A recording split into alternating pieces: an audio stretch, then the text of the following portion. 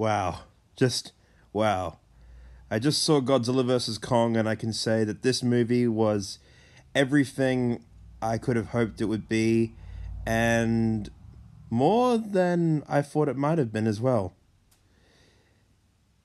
It is definitely a movie that you need to go out and see in the theaters if you can, or order at home if that's your only option, but go out and see this movie. I'll give my proper review of it in about a week's time, but I don't want to spoil it. I don't want to spoil what happens, who the characters are, the twists and the turns, and of course, who actually wins. Go out and see this movie if you can. Support your local cinema.